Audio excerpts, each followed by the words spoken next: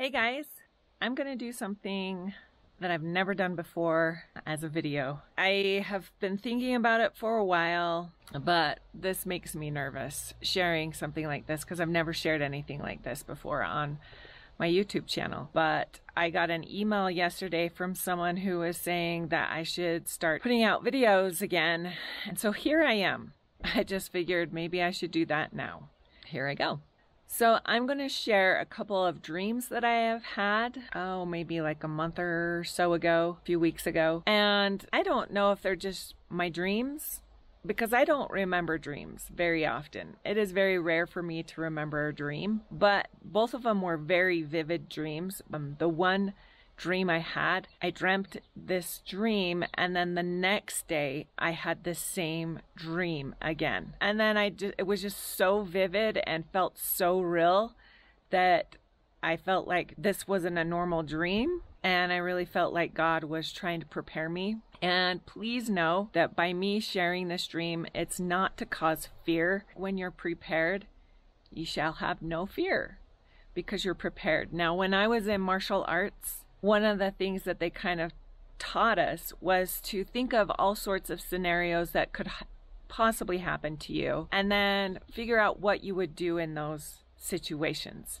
And that way, as you think about different situations that you could be in, and then think of what would you do if that was the situation, what tactics am I going to use, or how am I going to get out of this situation, kind of a thing. It helps you so you're not afraid. So I hope that you take this video as that it's here to help possibly prepare you for possible things that might happen in the near future. And then if you're prepared, you can be in faith instead of fear if it does happen. So here I go on my dream. I dreamt that I was driving up a pretty busy road that leads up close to my dad's house in the city that my dad lives in. But there wasn't a lot of cars. It was just me, and my kids were in my car with me. And as I was driving up, and it was a little bit dark, but it almost seemed like it wasn't nighttime, but it was kind of dark. And as I'm driving up this road, my daughter says, "Mom, you can't keep going. Look, they're blocking the road." And as I look, I see this police barricade blocking the road. And in my astonishment, I was like not knowing what to do. So I just kept driving slowly up the road. And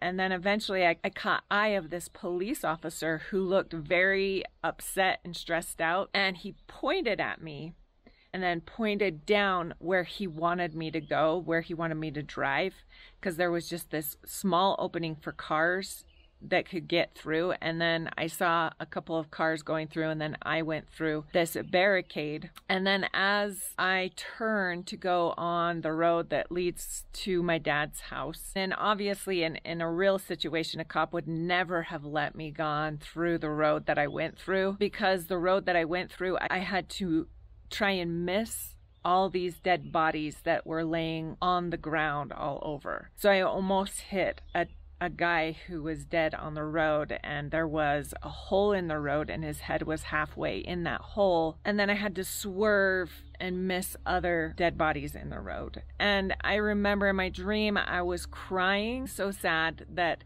this happened to these people, and then I was having to see this. And then I was crying because I was so sad that my kids were seeing all of this, that they had to see this. And then I was crying because I didn't know if my dad was okay. And then my dream ended. And so I woke up and I was just like so distraught. I called my husband and I was like, I just had this dream. And he was like, "Oh, that's so crazy, because I just got done listening to Glenn Becks, and he was talking about how the senators just passed a law where police officers can take your phone and have a way to get into your phone, and how these senators would never have allowed that to pass." And so Glenn was saying how there must be something big going on for them for these senators to say yes on passing this law. And so I was like, oh my goodness, I don't think that's a coincidence that I just had this dream. You just barely had listened to that from Glenn Becks. At any rate, the next morning, as I was sleeping, I had the same dream, but I was watching it as like kind of like an outsider instead of me seeing it like I did the day before. It was me like kind of watching it on a movie, but it was the same exact scenario that I had dreamt the day before. So that was 2 witnesses, I guess. So I really feel like there's something to this dream, but like I said, it makes me nervous because I don't remember very many dreams, and sharing this on here, it could make me look crazy, you know, but at any rate, whatever, I'm still sharing this. But another dream that I had not long after this dream that I had twice, I dreamt that, because we've had some bears in our yard and in the area that we live in here in the mountains. And so I don't know if this is just because my brain was thinking about bears, but I had this dream and I don't know where we were, but it almost felt like home too, but it wasn't home. Anyways, there was this big long deck that was covered, and I hear all this ruckus. And so I go out to look outside the window, and I see these horses trying to knock down this fence, this wooden fence. And what's scaring all these horses? Why are they trying to knock down this fence and get away? So then I look over and I see 2 massive bears, and I see 2 horses that both these bears have their heads inside of these horses, and these horses are still alive, sadly. It's a very disturbing dream. So they're eating these horses while they're still alive, and then I see the other horses that are trying to get away, finally knock down the fence, the wall, and just to get to the other side with other horses that were pinned in, and have another border or fence that they're pinned in, and not being able to get away from these 2 massive bears. In my dream, I'm like, Josh, can we just go? Can we leave now? Can we go? And then my dream ends. And I was thinking about this dream, and thinking about, because a lot of times, like in Revelations, there's parts where it talks about horses, and then it talks about beasts, and they represent a lot of times countries. So then I started thinking, well, what country represents bears, like big bears? Then I started thinking, well, what country represents horses? So I looked that up, and I saw it was Russia.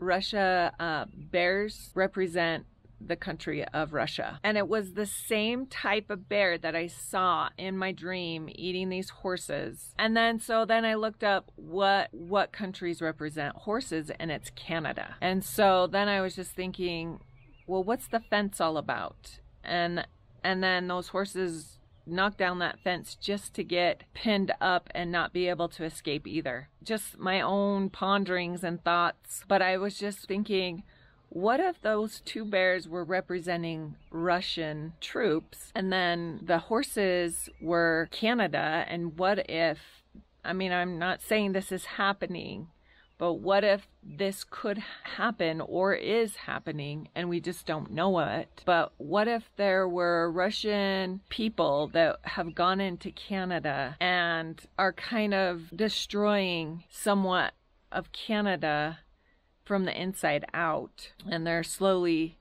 eating Canada away, or slowly destroying Canada, and those other Canadian horses, or Canadians, knock down the fence. And what fence would that be? That would be the wall, if there is a wall, knock down the border to get into America. Like, maybe there might be something that happens in Canada relating to Russia, where the people will start coming to America quickly and fast, and lots of them coming into Canada because it isn't safe in Canada anymore. So they come into America. And I got the feeling that once those bears were finished with those horses, they were just going to come in and destroy all the horses that were on the other side of that fence. And so then I was just thinking, oh my goodness, I think it's crazy that I had that dream where I see all these dead bodies in it. I almost thought, was this an explosion? I don't know how those people died. My dream didn't show that to me, but it almost seemed like there was smoke in the air.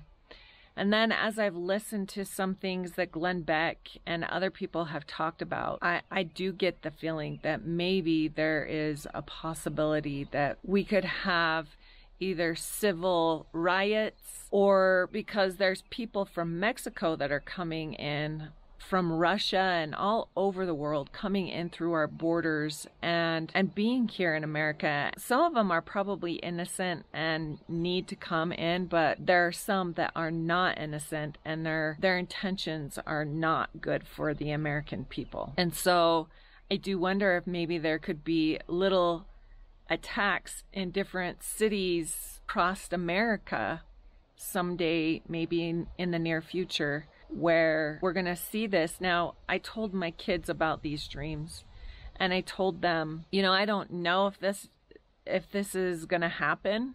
It might not happen. It might have just been in my dream. But if it is from God and he's trying to help us prepare, I don't know if we'll actually have that scenario happen. What I tend to believe what would happen is we might be seeing this on the news, where we're going to see like different little attacks or explosions or riots where chaos is just everywhere. And whether we're actually firsthand in that chaos, I don't know. Or if we're going to be seeing this and we just need to be prepared for a lot of unrest here in America and possibly Canada. I kind of feel like they're a little correlated. If this is kind of a, Christy, you need to be prepared. Because even in my dream, it was extremely difficult to be watching this and seeing it happening. I do think that he was trying to prepare me, that maybe I need to look at these scenarios and what am I going to do? What am I going to think? What can I do if we are in this kind of chaos?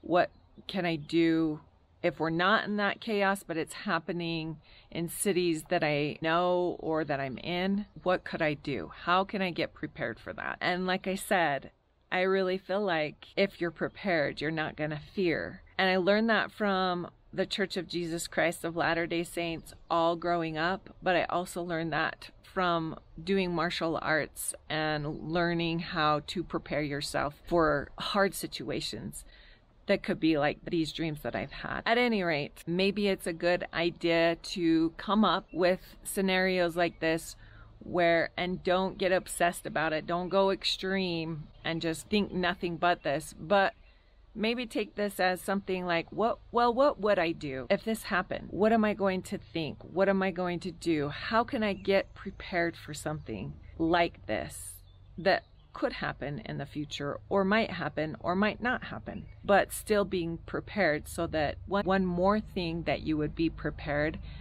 that you wouldn't have to fear. Hey guys, sorry to interrupt, but I videoed this video last week and I didn't have time to edit this video because we were leaving, and so we just got back and now I'm editing, and I wanted to put this in here real quick. It was yesterday, which was Tuesday, June 25th. I just heard from Glenn Beck that there's some stuff going on in Canada right now where it's going to be really difficult for some of the Canadians. And I don't think he said that it had anything to do with Russia, but Canada, some people in Canada are having some serious problems. And so I just wanted to kind of put this in here. Let's just pray for the people in Canada and pray that they can be protected. I will link that video that I watched from Glenn Beck yesterday on this video, so you can watch and see what is happening in Canada. So back to the video. Anyways, I just thought I would share these two dreams that I had. Please, like I said, don't use it as a fear thing. Use it as this. If this happened, what could I do? How can I be prepared for it? And then you get to live in faith because you're prepared. So anyways, I hope you guys are doing well, and we will catch you next time. Bye.